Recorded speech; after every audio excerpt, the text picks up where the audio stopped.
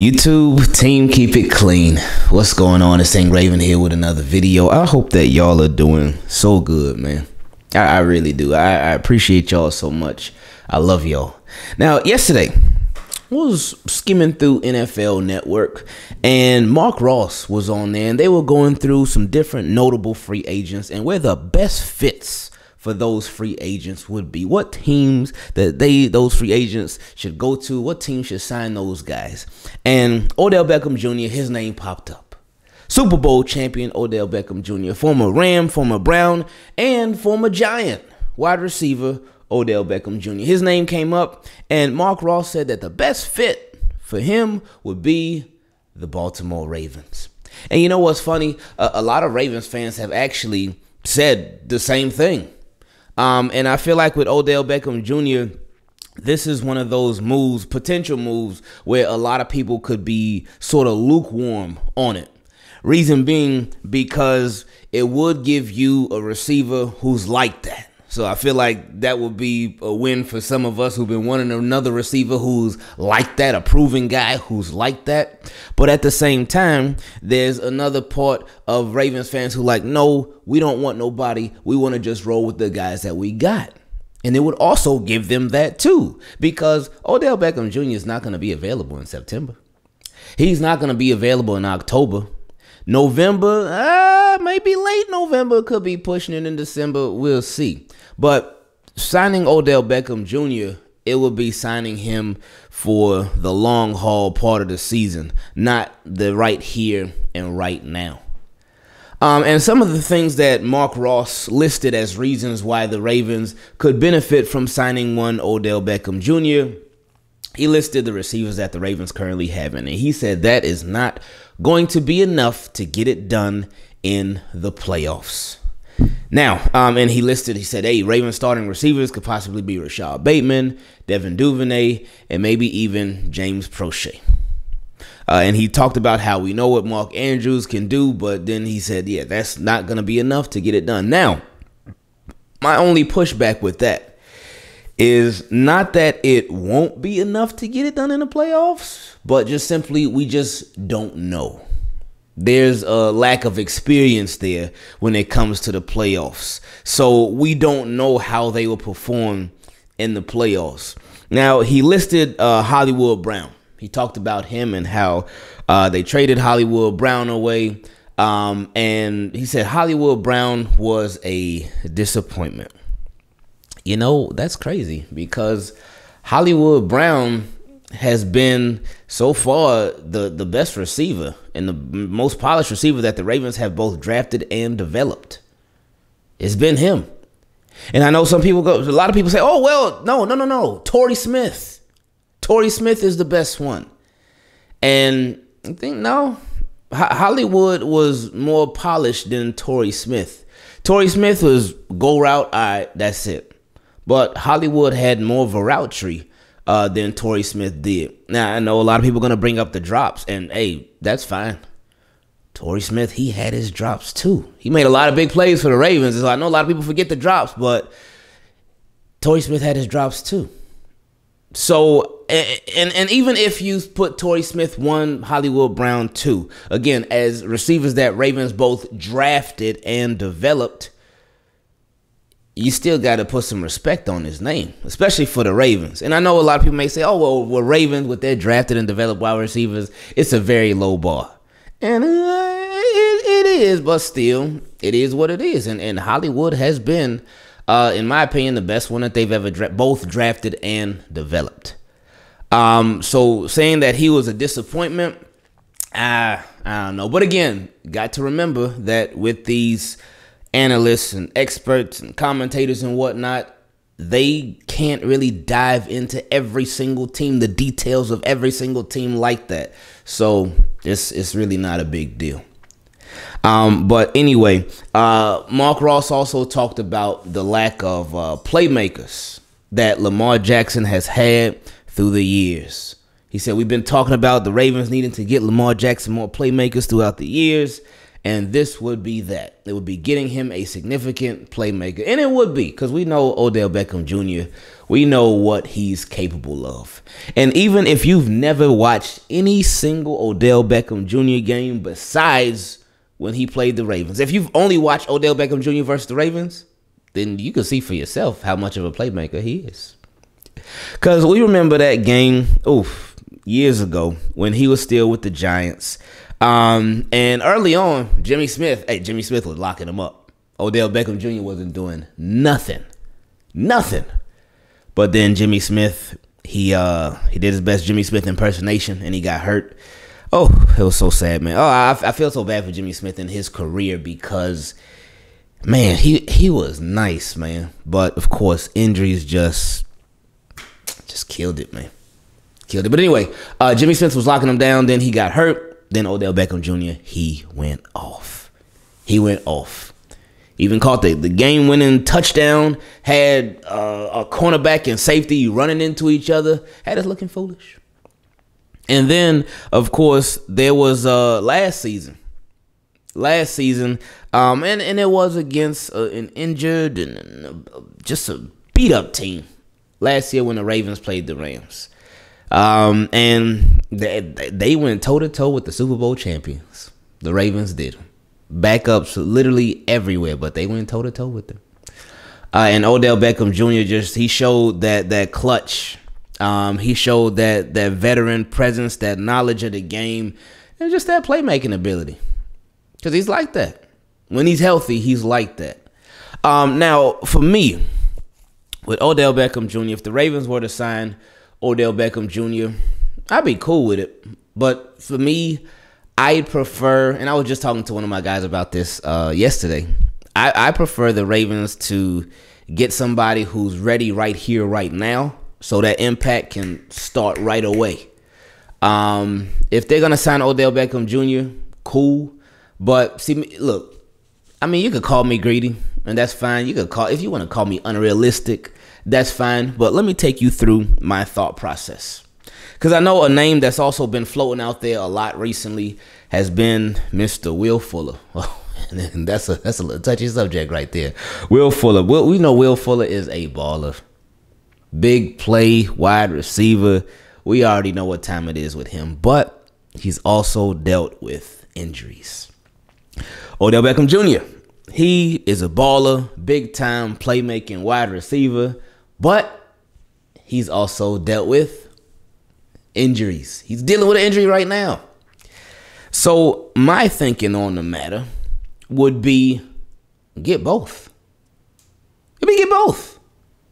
And the reason I say that, because again, this week was a tough week for me. Reason being because I got that notification. DK Metcalf signed an extension with the Seattle Seahawks. And I was just thinking, like, no, DK Metcalf is not going to sign an extension with the Seahawks because, like, they don't even know what's going on with their quarterbacks. They don't know what's going on with their future. Why would he sign an extension there? But Seattle said, hey, money talks. Let's give him the money. Let's show him the bread. I ain't mad at Seattle for doing that. Well, I was a little bit. But I'm like, okay, it's cool. So my DK Metcalf dream, even though I knew it was going to forever be a dream, it was probably never going to come to fruition and be a reality. But now it's officially closed. The chapter is closed. The door is closed. It's done. But I would just, my thought process with it is I would love if the Ravens, they double dipped. Because it would be two proven guys. Both got injury issues, so you should expect, like, I wouldn't be one of those people that'd be like, oh, well, you know what? Maybe a different scenario would change their injury history. No, I got to be realistic about it. Two guys who have been pretty injury prone throughout their careers. So if you sign both of them, then their injuries could almost like cancel out each other. You get what I'm saying? Like, all right, one receiver's missing time because of this. Oh, but we still got the other one. Oh, the other receiver missing time because of that injury. Oh, no, but now we got the other one back. So it will be getting like, one for the price of two. But then if both of them end up being healthy, it's a bonus. It's a bonus. But no, seriously, I I would like if they got both, because it gives you somebody for right here, right now, and it gives you somebody for later on in the season, just to make your firepower that much stronger. And again, it's not going to take away much from the other guys that the Ravens already have. And again, another thing too, if the guys that the Ravens already have are like that, then there wouldn't be anything that they would need to worry about, or that any fans would need to worry about. I know a lot of fans, they like to get on other fans who want the Ravens to bring in a receiver. They say, hey, man, if the Ravens bring in a veteran wide receiver, it's going to take away from the young guys' playing time. Who makes the decision on playing time? Who's been making the decisions on playing time? Because it's not us as fans. We don't make that decision. That ain't got nothing to do with us. That's the coaching staff.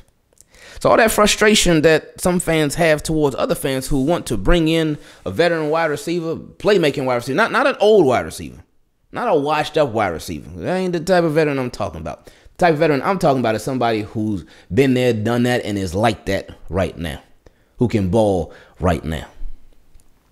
So I think a lot of fans have their frustration and their anger is misplaced. It goes to the wrong place a lot of times. That's just my opinion, though. But anyway, if the receivers that the Ravens currently have are really like that and putting in that work like that and really making strides, then they gonna play. They gonna play. But if they not, then whatever veteran the Ravens sign would step up and fill in that role. And again, with Will Fuller, he would bring just an element of speed that I know Rashad Bateman can move. He could certainly move. Devin Duvernay, he got some speed too. James Prochet, he looks faster than he did last year. And he did say that, hey, I'm trying to work on my speed this year, trying to pick up a little more speed this year. So we saw it, especially in the open practice on Saturday. We did see he did look a little bit faster. So that's a good thing. So you're on the right path. And Tylan Wallace, he got some decent speed too. But you add a Will Fuller to that. Oh yeah. That would make them that much more blazing. You add Odell Beckham Jr. to that, even though he would be, again, a more long-term type of guy. Long-term this season, I mean. He'll be in it for the long run. Not right here, right now, but he'll be for later on, down the road. And you know what he can do. So, I don't know, man. I wouldn't be mad at it. Again, Odell Beckham Jr. by himself, I'd be cool with it, but I would just feel like the Ravens should do more. But again, when you think about it, Odell Beckham Jr. by himself, it would give the Ravens sort of the best of both worlds, to where, again, the guys that they have right here, right now, they can continue to prove themselves. They can hopefully shut a lot of people up, including myself. Because I am so ready. If those Ravens receivers, they go out there and they ball and they do their thing week in, week out, I am so ready to be like, okay, well, hey, I'm glad it worked out. And I'm glad they proved any, not even doubts, but any just unknown thoughts that I had. I'm glad that they proved that wrong. I'm 2,000% ready to say that. If the Ravens don't go out and get anybody, if they roll what they got, hey, cool. All right, let's get it. Because again, I do not want people to get anything twisted. We are not rooting against the current wide receivers that the Ravens have. We want them to go out there and do their thing, but it's just a lot of unknown right there. It's a lot of unknown at the position, and that is the part that worries me, the unknown. And again, it could go one of two ways. It could go, all right, hey, NFL don't know about these receivers, they go out there and ball. Or it could be, hey, NFL don't know about these receivers, oh, it didn't work out. So hopefully it's the first of those two. So we'll see. We'll see. I know there's been chatter about Odell Beckham Jr. to the Rams. That chatter has been happening for a long time. It's been happening for a really long time about him going back there. They got Allen Robinson, who they gave big money to. They signed Cooper Kupp to that big deal. Van Jefferson, I think he's having surgery. He having surgery on something, but I think they said he'll be back in like, I think 6 weeks. Something, I forgot how long. But he could go back there. Obviously, had a good relationship with the team, with the coach. I did see some stuff on Twitter, but I don't know how real it was or not. It could have been somebody just trolling, but I did see some stuff about some Colts fans talking about Odell Beckham Jr. possibly going to the Colts. It's like, hey, we'll see, but he's available. He's available right now. One last thing about Odell Beckham Jr. to the Ravens. If they were to sign an Odell Beckham Jr., they would have to do their roster manipulation. Either word. You could use either word. They would have to manipulate that roster. And the Ravens, if you study the Ravens, if you watch the Ravens, if you just pay attention to the Ravens, they teach you so much about the NFL. They teach you so much about the business of the NFL, different like loopholes you could find to get around this and get through that, and They teach you so much because they exhaust every single rule. All except when I think Julian Edelman was throwing touchdown passes in that playoff game. That was a time where they didn't quite really understand the rule book like that. But anyway, besides that, they go through it, man. They go through that rule book and they like, all right, well, if we do this, we can do this too. Oh, we can do that. All right, let's get it. But anyway, with the Ravens, Odell Beckham Jr., say for instance, they sign Odell Beckham Jr. He's not going to be ready the first week, the second week, third week, fourth week, fifth week, sixth week. Now, what they could not do is put him on the PUP list, because if they sign him and they put him on the physically unable to perform list at the start of the season, then he would miss the first 6 weeks at a minimum, and then he would have to then at that point he has to come back.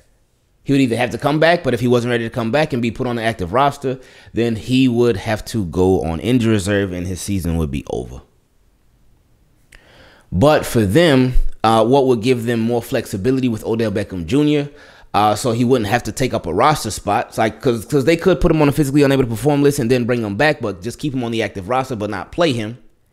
What they could do to save that roster spot for when he's actually officially ready, they would have to, if they sign him, they would have to keep him on the active roster once the official active roster is set, like right before the season starts. And then after that, they will place him on injury reserve. So then they could bring him back whenever he was like officially ready, and he wouldn't be taking up a roster spot. So they could give that roster spot to somebody else. So just something to think about, and that's not only with Odell Beckham Jr., that would be with any player that was injured long-term, like a David Ojabo with him. And we'll talk about that in another video, but with David Ojabo, he's somebody that is going to be some possible roster manipulation with. But we'll see how it all works out. Anyway, will the Ravens sign Odell Beckham Jr.? If I had to give a percentage, or what side I was leaning more towards, yes or no, I would probably say no, but it's not the strongest no in the world. Again, reason being because he wouldn't be available right away. So with him not being available right away, that actually makes me feel like they could possibly sign. They will have a greater chance of signing him because he wouldn't be available right away. And they keep saying how committed they are to their wide receivers. So we'll see how it goes. Anyway, I love y'all. I appreciate y'all so much. We out.